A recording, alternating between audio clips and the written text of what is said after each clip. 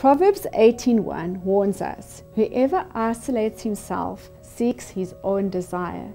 That was certainly true for King David when he committed adultery with Bathsheba.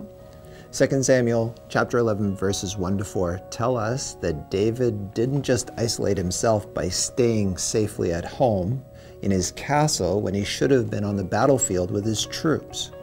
As a leader, David was also isolated in the midst of his people. As the king, he had people around him who followed his orders and even brought Bathsheba to his room. Everyone around David was so impressed with David that they failed to confront him with his danger. In this way, he was isolated from hearing the truth.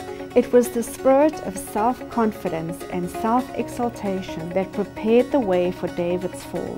Flattery and the subtle allurements of power and luxury blinded him to the trap of his own sinful desires.